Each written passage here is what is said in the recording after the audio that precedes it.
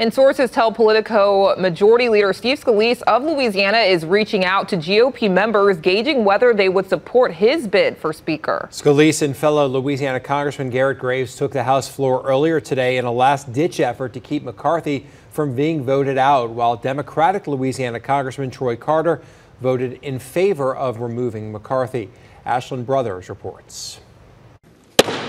We've never seen this before in the history of America. All Louisiana Republicans came to Kevin McCarthy's defense, and in a failed attempt, McCarthy's now stripped of his coveted title as House Speaker. Majority Leader Steve Scalise spoke highly of McCarthy's successes just before the vote. One thing Speaker McCarthy embraced from day one is to start making those kind of changes to this institution, opening up the process, allowing members to be more engaged, having amendments come to the floor, single subject bills, doing appropriations bills. Scalise says they've gained some momentum, and now's not the time to slow the progress down.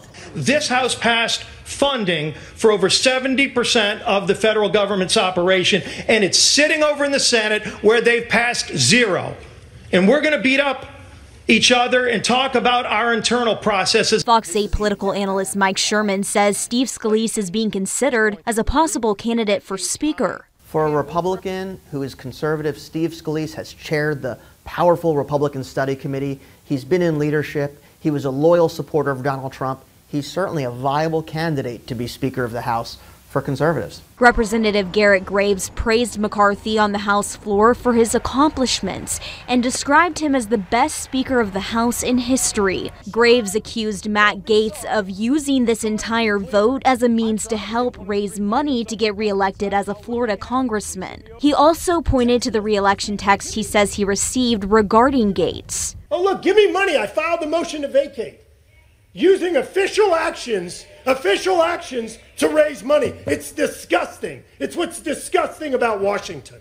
On this vote, the yeas are 216, the nays are 210. Sherman says the Republican Party needs to get on the same page. The triggering event was a temporary bill to fund government, but really it was this 9-month prolonged battle between different factions of the Republican Party. He says there's two ways to become a speaker. Come up with a bipartisan coalition right now, which includes Democrats.